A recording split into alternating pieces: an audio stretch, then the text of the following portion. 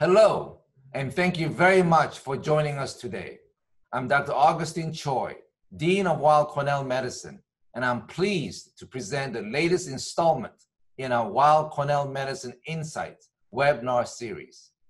As many of you know, Insights bring you lively and interactive discussions with distinguished Weill Cornell faculty members who are experts in a range of important topics during these extraordinary times.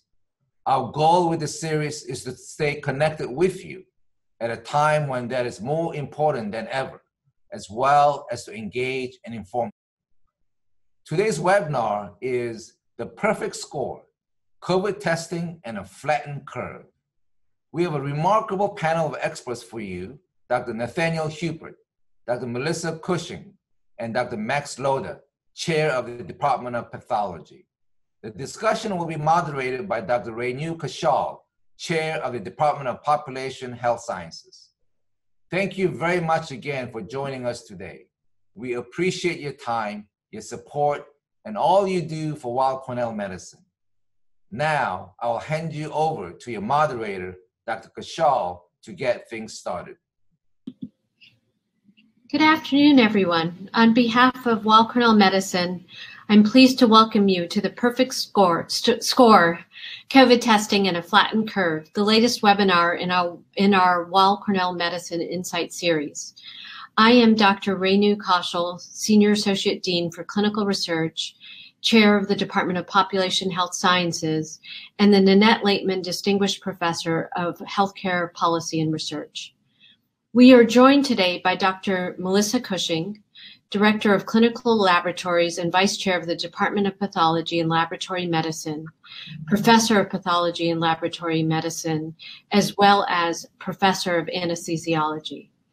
We will also hopefully shortly be joined by Dr. Nathaniel Hupert. He's having momentary technical issues. Nathaniel is the co-director of the Cornell Institute for Disease and Disaster Preparedness at Weill Cornell Medicine and Associate Professor of Population Health Sciences, as well as of Medicine. Finally, we are thrilled to have with us today Dr. Massimo Loda, also known as Max. Max is a chair of the Department of Pathology and Laboratory Medicine, the David T. Thompson Professor of Pathology, and Deputy Director of the Meyer Cancer Center. Before we get started, I want to take a brief moment to extend a special welcome to our Partners in Medicine members, many of whom have joined us today as attendees. We want to thank you for your ongoing support and dedication to Weill Cornell Medicine, especially over these last few months. You have provided support for all parts of our mission to care, to discover, and to teach, but perhaps most critically, to help our frontline care workers during this challenging time. It's now been 7 months since the COVID-19 pandemic hit New York. And here at Weill Cornell Medicine, we've had great success on many fronts. We built a comprehensive testing program in the midst of an escalating pandemic. We made numerous clinical advances and led breakthrough research that has improved patient outcomes, our own patients, as well as patients across the world. And we used mathematical modeling to help city, state, and national leaders make decisions that affected the trajectory of this pandemic. Still, COVID continues to spread. Even as we deploy various efforts to control this virus, efforts that include isolation, quarantining, social distancing, masking, and very aggressive testing as well as contact tracing. As you will hear, these are all effective methods at reducing transmission, especially on a one-to-one basis. But part of the reason COVID has been such a challenge to control is due to the way in which it is transmitted. As many of us know, it is primarily spread through airborne transmission, and that transmission is even more likely when numerous individuals are close together for an extended duration in an enclosed space. Unlike more familiar viruses like influenza, SARS-CoV-2 also appears to achieve much of its spread by means of large clusters, meaning that this novel virus is what epidemiologists call an over-dispersed pathogen.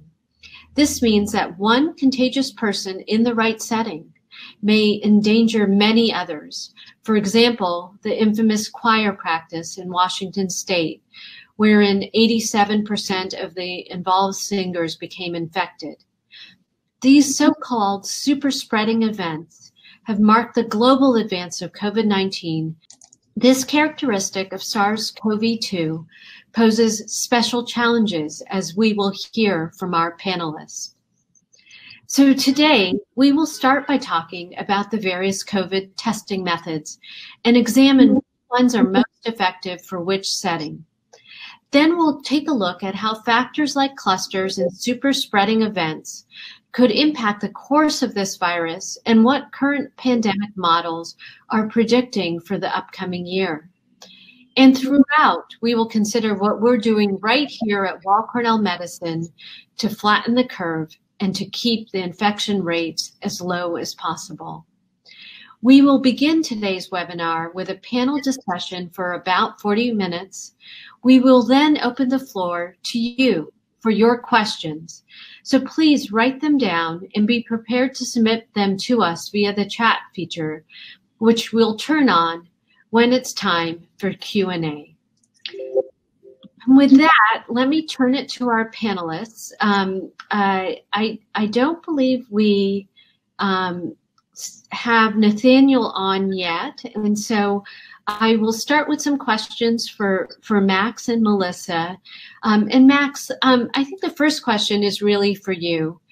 It was remarkable in the early days of this pandemic to watch you and your team set up testing here at Weill Cornell Medicine. Can you talk about the expanded testing that you have implemented with your team and how it has made an impact on our ability to treat patients who come to our medical center? Thank you for that wonderful introduction, and I'm glad to commence a conversation about this. As we all know, in late February, beginning of March, we started to see the first patients in New York State and in Manhattan with the suspected SARS-CoV-2 infection. And when I say we, I say people in my department, and I talk about Melissa Cushing, and I talk about Lars Westblade and many others, Hannah Renner, that put a group together and thought how to act quickly to address the issue. In record time, we set up molecular testing for this virus in difficult circumstances. We didn't have the actual virus to test it against. We had to recuperate other coronavirus to make sure that these were not interfering with the test, and the test was specific and significant. And when the emergency order came out so that we could actually put together a clinically validated test, this was done in absolutely record time, in about 10 days. So we were ready online on March 7th, when the infectivity rate was about 2 to 3% and jumped to an astounding 60% a month later. Over the course of time, we set up additional tests to increase capacity and to diversify, because of the lack of reagents, onto several platforms. We were aided by Weill Cornell Medicine, by New York Presbyterian, by everybody that came together, technicians, faculty, molecular biologists, pathologists, etc., to put together a team that worked 24/7 to set up high throughput tests that went up in the thousands per day in a matter of just a few weeks. I think that helped tremendously our clinical colleagues who were starting to see patients in the ED, in the emergency department, coming in at an incredible rate. So I commend the people who did this, and I think that put us in a right place to be leaders at Weill Cornell here, and work together with Columbia University as well, and New York Presbyterian. So that's, in a nutshell, is what happened at the beginning. There's much more to that, serum testing, etc., and maybe Melissa can comment further. But I think it was an incredible effort at the beginning. Yes, no, and thank you, Max. It was not trivial, and the way in which you all accomplished it was really, truly remarkable. So thank you. Melissa, let me turn it to you. Can you talk a little bit about the types of diagnostic tests currently available and what we're using right here at Weill Cornell Medicine, including things like the RT-PCR test, antigen testing, pool testing, antibody testing, and in particular with antibody testing, what do those results mean in terms of potential protection from a COVID recurrence? Sure, absolutely. And thanks again for the introduction. I'm very happy to be here today talking about the experience we had over the last 6 months. So let me start with describing the two basic types of tests that you'll hear about. There are the diagnostic tests, which tell you, am I infected currently or am I not? And then there are the antibody tests, which tell you, have I been exposed to the virus? So within the diagnostic tests, there's really two broad categories. There are the nucleic acid tests that you've heard about. PCR tests are another name for that. Those tests are basically measuring the virus's genetic material. And those tests, the nucleic acid tests, PCR tests, sometimes you also hear it called RT-PCR. They're all very similar because they measure the genetic material of the virus. And they're very sensitive and they're very specific, meaning that you can have very, very low levels of virus in a patient and still pick it up. And it's very unlikely that if you get a positive for those tests that you're making a mistake and it's a false positive because it's cross-reactive with another similar virus. They're very specific to the agent of COVID-19, SARS-CoV-2. So in the beginning of the pandemic, none of these tests existed, of course, because this organism was new to all of mankind. So that's a lot of what Max just talked about, because it was really a scramble in the beginning to figure out, build a test from scratch, a process that usually takes multiple years. We were all trying to do it in a few weeks. So the RT-PCR test or the nucleic acid tests are considered the gold standard because of their high level of sensitivity and their specificity. But there's also another test called the antigen test, which is also used to diagnose the infection. And the antigen tests are different because they're actually measuring a protein on the virus. And depending on which assay you look at, the proteins tend to differ, but some of the most common ones are the spike protein of SARS-CoV-2. So the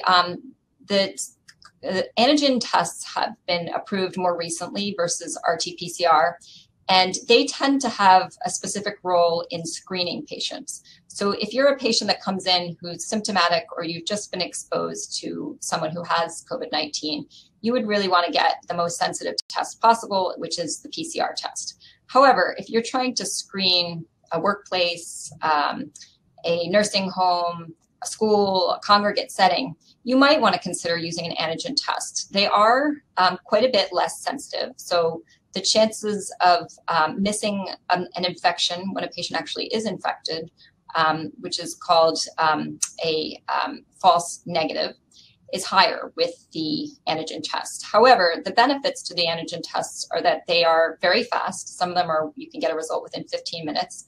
They're generally very inexpensive, a couple dollars to run versus $30 to $50 to run. And then in the chemicals, and that's the cost of the chemicals that we call them reagents that it takes to run the tests. And then the other main benefit is that they can be run on very simple instruments that are not very expensive and that are not very hard to use. One of the difficulties with the RT-PCR test is that it requires very experienced personnel to understand how to run those tests, very complicated equipment, and it can be quite time consuming. So within the RT-PCR setting, because that is the gold standard for diagnosis, Rainu had mentioned the term pooled testing. So one of the methods that we're currently using in our hospital and a lot of hospitals around the country now is pooled testing. And the reason that we're using pooled testing is that there are national shortages of almost every single reagent that's available for high throughput testing in a hospital laboratory. And the benefit for pooling is that you can take multiple samples from multiple patients, put them all together in one tube, and run that tube on our instruments and get a result. Right now in New York City, levels of positivity for COVID-19 are very low. So we're around potentially 1 to 3%. So most of those pools are going to be negative. If the pool is negative, we could assume that every single person within that pool is also negative and send a negative response to them. However, if we find a positive in a pool, then we have to do something called deconvolution, which basically means if you have 5 people in a pool, you'd go back to the original sample that was drawn and you would run each of those individually and then figure out which ones or one or more were positive within that pool. And that has been extremely useful for hospitals all over the country, including ours, because basically it drastically reduces the amount of chemicals or reagents that we need and really helps us deal with some shortages. So to finish off your question, Rainu, the last test I want to talk about is the antibody test. And antibody tests have gotten a lot of press and sometimes bad press because they, depending on which test, and some of the tests that were approved earlier on or approved in other countries, had a lot of false positives.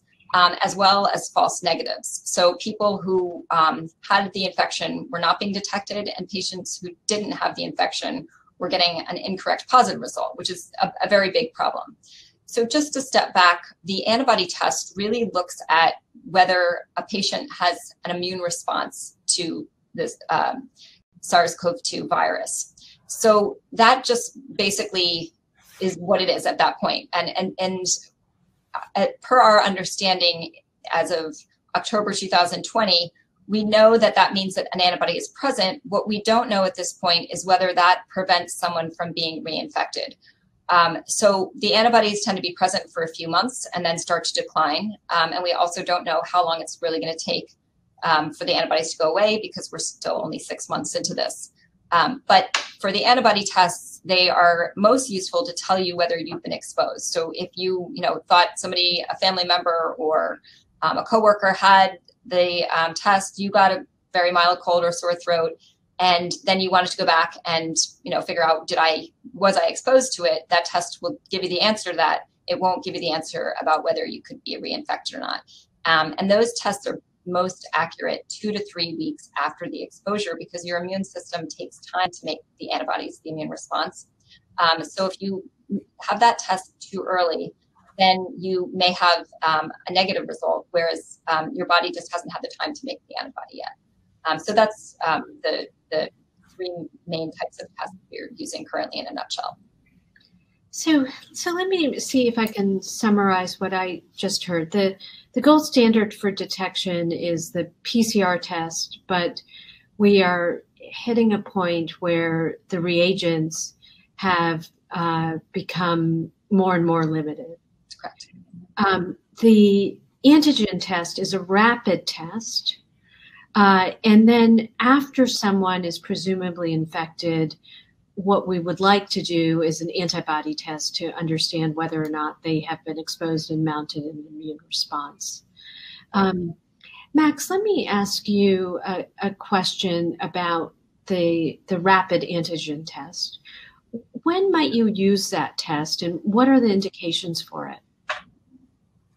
So I'd like to step back for a minute and also point out that there is as Melissa pointed out in the antibody test, there is a lag period between exposure and the rise of the antibodies in the plasma. So there's the timing of testing needs to be considered, and that's true also for RT-PCR. From exposure to actual detection, it could take a little bit of time. So that's important to know. I think antigen testing, as Melissa alluded to, would be useful to detect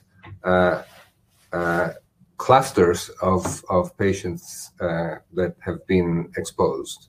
It would be useful as a screening test in a sense because it's rapid and it's cheap, but then needs to be followed up with a more validated test that tells you that either that you have been infected, i.e. the PCR test or molecular test or RT-PCR test, or that you have been exposed to the virus, i.e. the serologic test, the antibody test that Melissa just talked about.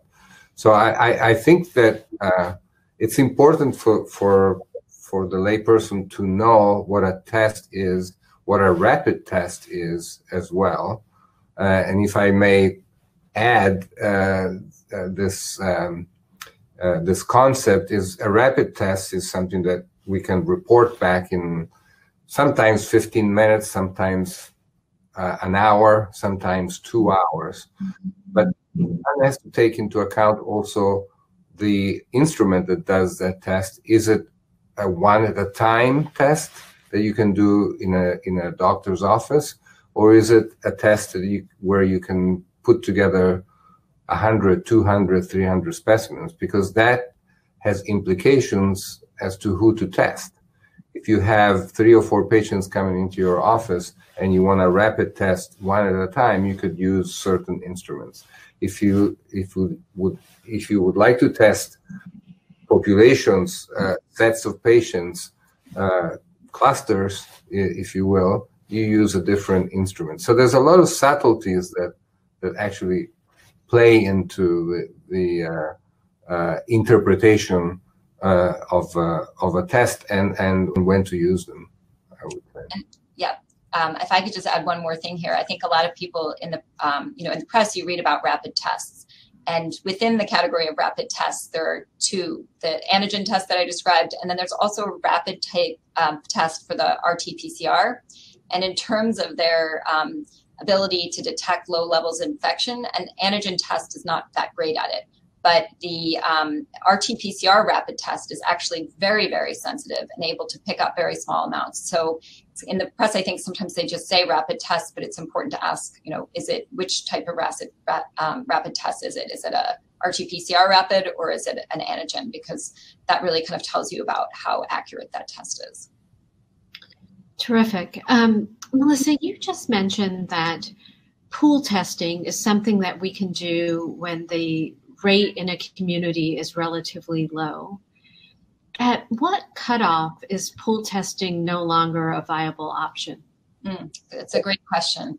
So, from logic would tell us that once we start getting to pools that are, 5, 10, 15%, it doesn't really help us at all if we have to deconvolute them each time and run them.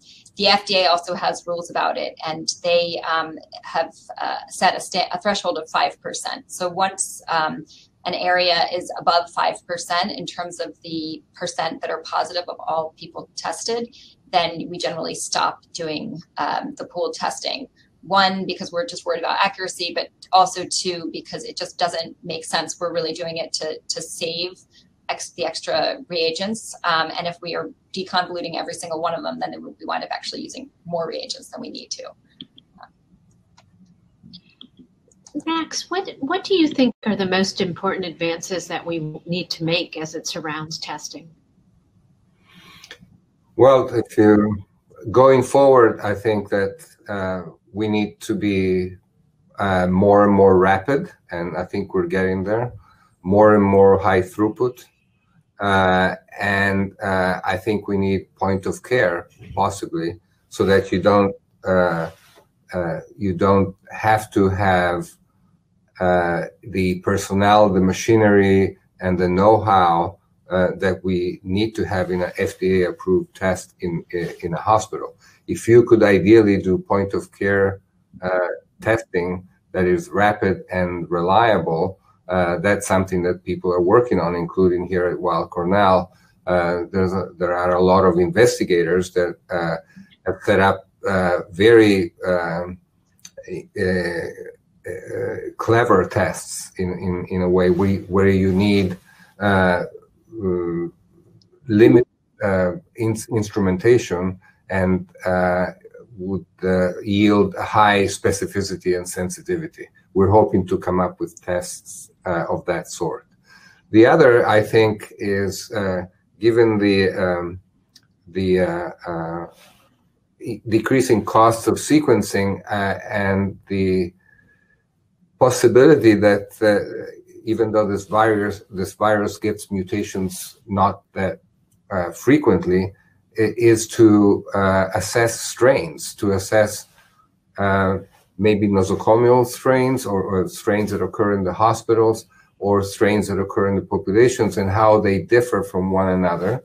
And I would venture to say possibly even how people respond to different strains. We know very little about that right now. I think sequencing of particular regions of the virus that are particularly important for the infections and for the aggressivity of the virus might benefit from knowing more from the molecular biology of the virus, how this virus changes over time and then results in a change how the infection goes forward. So looking forward, I think that those are the areas that I would focus my attention on, but maybe Melissa has additional ideas. Yeah, I agree with all those, and those are all things that we are trying to work on here as well. I think one of the places so at Weill Cornell, we're fabulous at doing the diagnostic testing on symptomatic patients coming in for surgery, hospitalized patients, and that's our job. I think as a society overall, we're not doing as well with the mass screening in congregate settings. So I think one of the areas that we could really improve is those rapid tests that can be run very quickly and easily so that people can take a test almost every day if they're going to be going to a workplace or if they're going to be going to a school or if they're in a nursing home. And I think that's somewhere, and I know the NIH has a whole initiative to work on this. And this is also, as Max said, something that we're looking at here at Weill Cornell as well. But I think that is a limitation currently with society that we all need to be working on. And I think we all are. It's just taking a little bit longer because this virus is so new. But those are basic places. I think Max also alluded to the fact that we're looking at the virus itself and whether it's mutating over time. And we're comparing our results that we saw back in March and April versus what we're seeing for positives now, and looking to see has the genetic material of the virus drifted to see if we can predict whether people are less likely to have severe infections now versus then, and is there anything in the genetic material that can help us understand whether a patient is going to have a severe infection or are they going to be spreading the infection more. So those are all things that we are currently interested in looking at. And I appreciate that. My understanding is that this virus is relatively stable, as Max just mentioned. Does there seem to be more than one strain across the world, or does it really seem like we are primarily dealing with one strain of this virus? So there are, if you're asking me, there are websites that follow the strains of this virus. There seem to be different strains that then spread to different populations or to different segments of the population within a country, or to different countries, so you can actually follow them in some sort of following the mutations of the virus or alterations in the DNA code, the RNA code. You can actually follow how these spread over time. Having said that, you're right that it's a virus that doesn't change the genetic code very frequently. But the virus either wants to become more aggressive and more infectious, or wants to survive more. So maybe some of these mutations make it such that it's not as aggressive as it was maybe at the beginning, but maybe spreads more and survives better. So I think that we need to discern between one or the other option that the virus might use. And then there's the whole issue of vaccines that comes into play, but that's another story. I'll get there in just one moment. Melissa, this is a question for you, and then I do want to pivot to vaccines before we open this up to Q&A. We, of course, at Weill Cornell would never talk about anyone in our care, and certainly not anyone who is not in our care. However, events on the national front over the past week have raised some questions around how it is determined that someone is no longer infective. Could you describe to us the current gold standard for testing to determine whether or not a person is still infectious? Sure. I mean, I actually think that testing probably may not be the gold standard there, and I'll tell you why. So some of our tests are extremely sensitive, the RT-PCR specifically.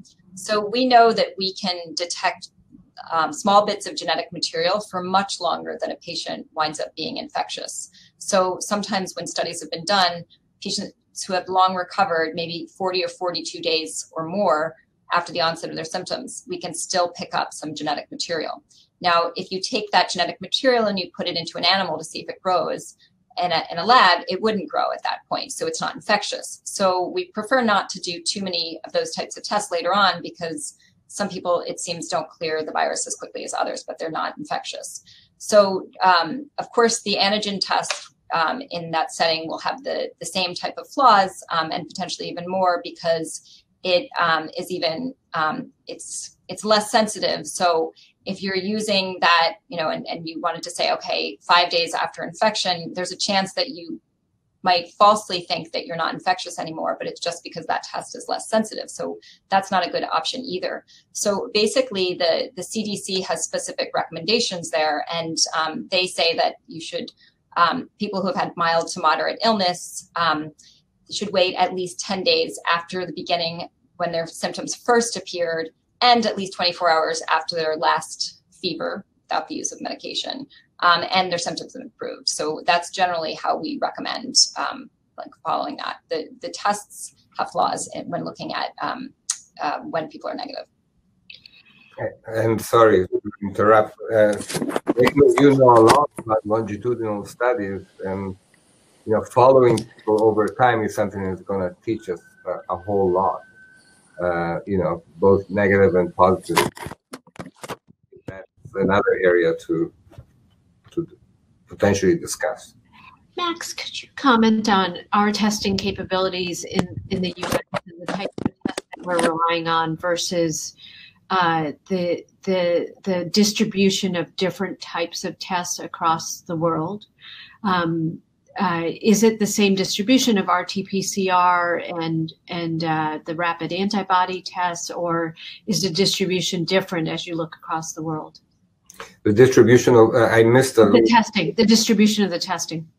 So I think that there, I guess there are different subtypes of RT-PCR using different reagents and probes to do this, but in general, I think that the results of the molecular tests are comparable, are largely comparable across the world. The results of the serologic tests are very, in my view, are very different and difficult to interpret.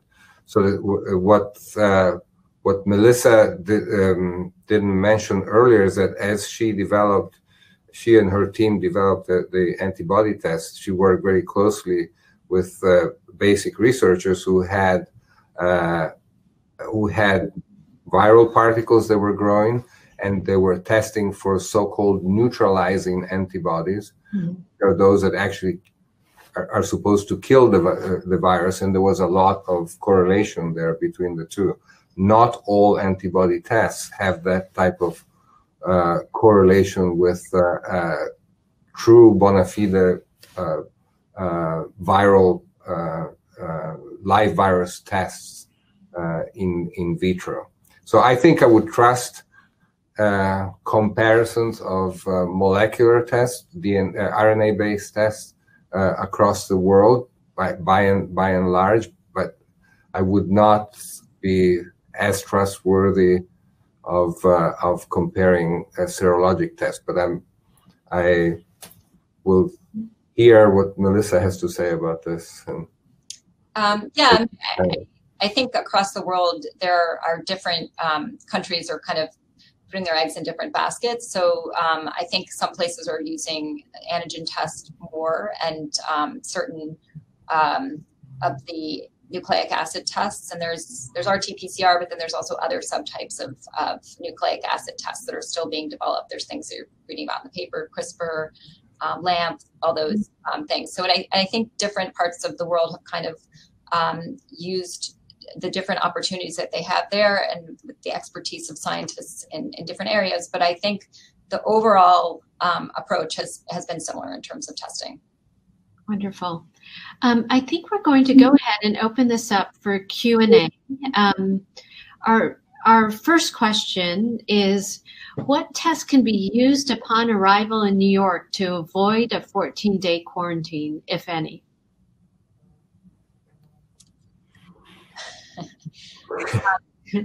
Don't jump. Well, I would say, nasopharyngeal swab molecular test is the first test to do. I'm not sure that avoids the quarantine. Yeah. Because of the time lag that there is between exposure or perceived exposure or unknown exposure and when you arrive. I mean, I've had patients that wanted to come here from other areas of the country to be seen, and the issue was, then would I have to quarantine for 2 weeks because I've been on a plane, for example, and then that perceived exposure would delay the positivity of the test. So it's a difficult question to answer, to be honest. Yeah, I mean, I guess if you were on the plane and you had just been exposed during that flight, and then your body needs time to incubate before we can pick it up with our tests. So it's actually easier to figure out a time period when you're already symptomatic, because by then you really should be picked up by our tests. If you're having the sore throat, the lack of smell, those things, by that point our tests are so sensitive that they should absolutely pick it up. But depending on when your exposure was, really depends on when our tests should pick it up. But as Max said, the most sensitive is the RT-PCR. Mm-hmm. Max, this is a question for you. Once we have a vaccine, will testing still be a critical tool in controlling infection rates? The short answer, I think, is yes, because first of all, how effective the vaccine will be, it's to be seen. It would take a while to figure out how effective a vaccine is. It also depends on the amount of population immunity or herd immunity that can be achieved with a vaccine, if effective, and that needs to be high enough for the vaccine to be effective. That, in turn, in my view, requires continued testing. The third portion of it is that we haven't talked about is the host response. Will everybody respond to a vaccine, or there will be a subpopulation that does not respond to a vaccine? And testing would help us determine that. And by testing, I mean both molecular testing and serologic testing. I think the vaccine question is a long-term question, and maybe Melissa or Nathaniel can comment on this as well. Yeah, I mean, I would say that probably we're going to be doing a lot of antibody testing once the vaccine comes out, and hopefully we'll be able to correlate response, and meaning that you're immune to future infections with the antibodies by then. But I think before, we're going to have many candidate vaccines. We may have multiple approved, and so I think people will want to know, is the vaccine working? So I think antibody testing will become front and center once we get in that world. The next question is about reagents. What are the barriers to having enough reagents? And a corollary of that question is that young adults, particularly in the college setting, are getting tested more frequently. Is that a wise use of reagents, or should those reagents be saved for potentially sick patients? It's a great question, and it's one that I struggled with on a daily basis in the laboratory. So I would say the reagents that are the most in shortage are the ones that were approved by the FDA through the EUA approval process.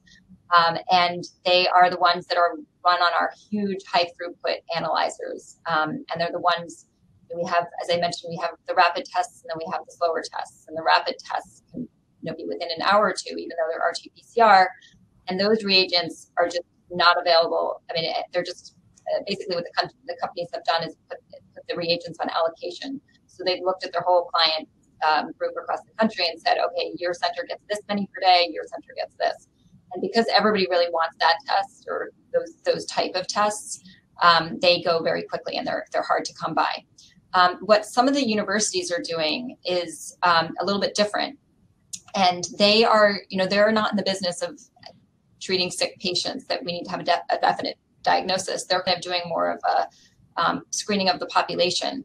And so a lot of them are building their own testing labs and using reagents that aren't the big manufacturers, high throughput ones that we're using in the hospitals. So that gives them a lot more leverage to use reagents that aren't as integrated.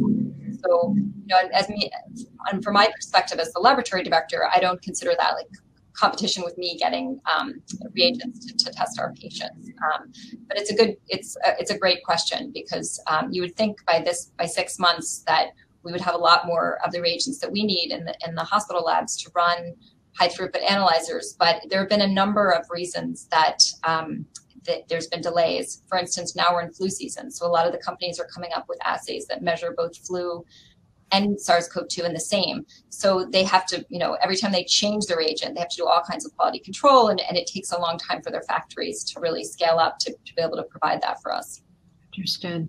That's right. I would add that we are bound by strict rules of how we deliver these tests, as opposed to the screening in schools or in colleges that can perform these tests under conditions that are more lax and can, as Melissa said, use reagents that are different. We need to use specific reagents, and if we change, 1 comma of the formula, we have to validate the whole thing again.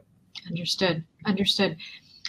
I like this next question. When is the optimal time to get tested for an asymptomatic person who has recently been on a flight, and which test should he or she get?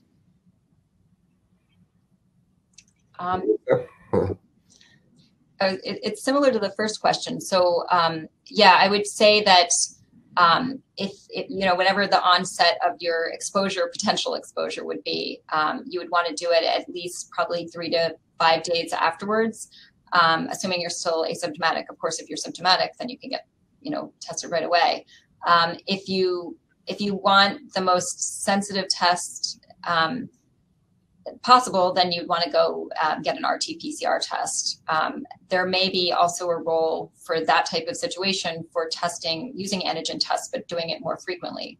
Maybe you want to get an antigen test every day, and eventually, if you were positive, it would pick, the infection would be picked up when you got to a highest level. But I don't think there is any perfect answer to that. But I think you do have to give your body a little time to make enough virus to be detectable. Mm-hmm. There's a question about testing for children in schools, and it seems to me that this is more a question of K through 12 schools. I might comment on this question. So the question in specific is, can you use testing of children in schools to flatten the curve in communities that are currently experiencing a surge in positivity rates? The issues surrounding children in communities and school reopening is, I think, very fraught and very dependent on local circumstances. And so it's generally thought that if a community's rate of infectivity, meaning the percent of patients tested who are actually positive, is over 5%, that schools should consider closing and going remote. If it's over 9%, those considerations are even stronger. The use of testing, Nathaniel's just walked into my office. Come on in, Nathaniel. I'm going to slip on a mask. The use of testing of children in schools is complex. I think that it's a combination of ensuring that safe practices and policies are employed, ensuring that there's appropriate ventilation and filtration in a given school, ensuring that children and staff members are doing self-attestation reports each day, and then finally, utilize testing as appropriate to contain potential outbreaks. A number of schools across New York City are doing pool testing, which Melissa explained to us just a few minutes ago. I'm going to pause. I'm going to stand up and give Nathaniel my seat. Nathaniel, I'm just going to give you, the next 3 minutes or so to talk about the main points that you were hoping to convey today. And it's terrific to have you here. Thank you very much. Thanks, Rainu. And I'm sorry, everyone. I've just experienced multi-device failure, including a brand new iPhone. So that was unexpected. But the world throws you curveballs all the time. I just came back from ITS, so they've got my laptop. Based on what I know about what the discussion most likely has covered, the big question now is, can contact tracing really turn the tide here? And in addition, can it turn the tide in other locations? Are we able to withstand the really forceful spread of this pandemic across the United States and manipulate enough of the individual outbreaks so that we can get a handle on essentially get ahead of the curve? I think the best example of that is what's happening right here in New York State.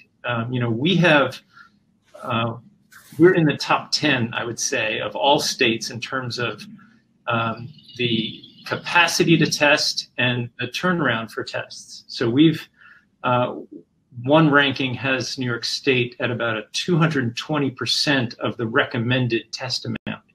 That contrasts with many of the Midwestern and Northern Midwestern states that are currently experiencing terrible outbreaks, where their comparable percentage is in the low teens or mid-teens. Some of those states have 23% positivity rate. New York is now dealing with, as I'm sure you know, several clusters, and they are dealing with these extremely intently.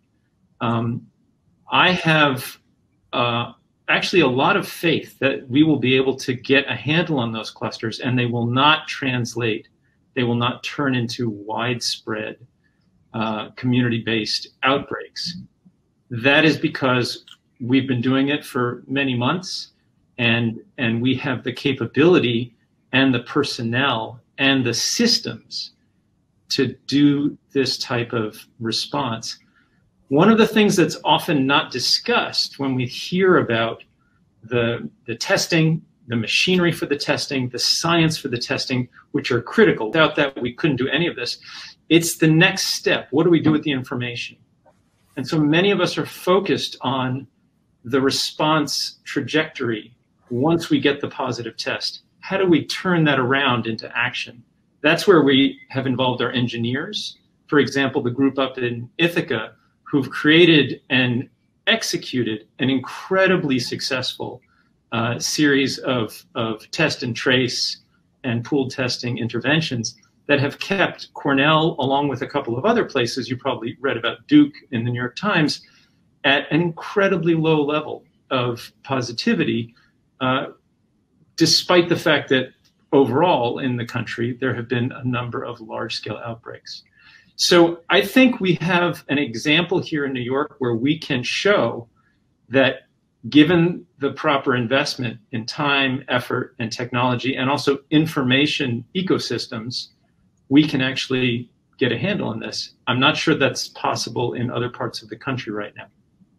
I'm going to give this chair back to Rainu. You're going to sit right there, please. I know that there were several questions for you. I think that one of the large questions, Nathaniel, is do you think that herd immunity will ever develop to such an extent that it will essentially eliminate our need to more actively respond to this virus?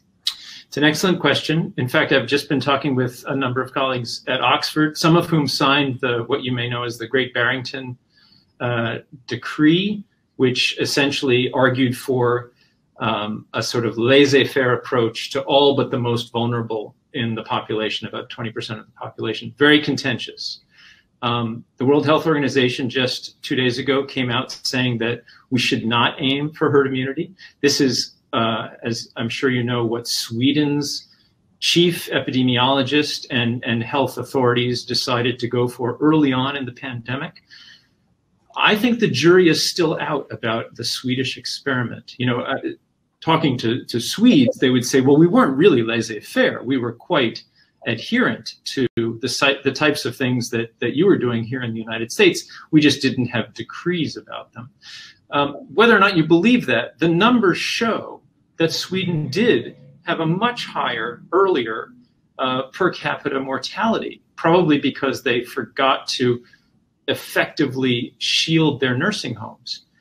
But the US has now passed that Swedish mortality per capita curve, and Sweden is fairly stable at this point. Whether that's because of what they did or simply happenstance is really not yet known. I think the next month will show whether this, what we could call the Swedish approach actually works. There are many scientists working on trying to figure out whether the 60% number that individuals like Tony Fauci have put out there as an upper limit for what you need to, a lower limit for what you need to achieve for herd immunity to take effect. Other groups, respectable mathematical epidemiologists, have bumped that number down, first to the mid-40s and now to the 20s. And as I'm sure you know, in New York City, antibody positivity ranges from about 19% in Manhattan up to the low 30s in Queens and the Bronx, based on the most recent data that the New York City Department of Health has put out. So there's a question, are we there already? Is it true that because of individual differences in susceptibility to this virus, we shouldn't all be treated like marbles in a barrel, the way classic old-fashioned mathematical epidemiology used to treat people? We actually have to pay attention to the complexity of how individuals interact and individual susceptibility based on lifestyle, et cetera. We're learning interesting lessons. For example, our colleagues in Haiti, with whom we've been working continuously throughout this epidemic, Haiti has now achieved a kind of remarkable decline in their caseload, with about 1/10 of the mortality that even revised models predicted. How is that possible? How has South Africa gotten through their outbreak seemingly with such a lower per capita mortality rate than other places in, certainly in the OECD countries, but even other places in the Western Hemisphere? So there's lots that we don't know. I think the answer to Rainu's question is it is possible that there is a herd immunity threshold out there that is different than what standard mathematical epidemiological models said it was at the beginning of this outbreak. And we are rapidly going to find out whether that's the case, because we certainly won't have widespread use of a vaccine before many of these models, including ours, I should say, suggest that there will be a tail off, even with no masks, no social distancing, no nothing. This virus may in fact run out of steam sooner than people think. The problem is we can't tell when and we can't tell where. So as the movie saying goes, that's not a lot to go on. In fact, that's almost nothing to go on, but we're trying. That's a line from Harry Potter, by the way. Thank you, Nathaniel, and thank you to Max and Melissa and to all of you for joining us today for today's important and thought-provoking discussion. I apologize on behalf of Nathaniel and the technical issues that he had. I think it would have been wonderful to hear a little bit more from you, Nathaniel. Thank you for attending. Thank you for your insightful questions and joining us for this webinar in our series, Weill Cornell Medicine Insights. Now I'd like to turn things back over to Dean Choi for a closing message. Thank you, Rainu, Max, and all of our panelists. I'm very grateful for all of your work and leadership around these challenging and complex issues. To all of you tuning in today, thank you. We know your time is valuable, and we're deeply grateful for all you do for Weill Cornell Medicine. If you're interested in supporting the work of Weill Cornell or any of the faculty on today's panel, there will be more information in an email you'll receive from us tomorrow. My sincerest thanks to all those who have joined us for one or more of these events over the last few weeks. We're so grateful to have you as part of the Weill Cornell Medicine family. We'll see you again soon. Until then, please stay safe and well.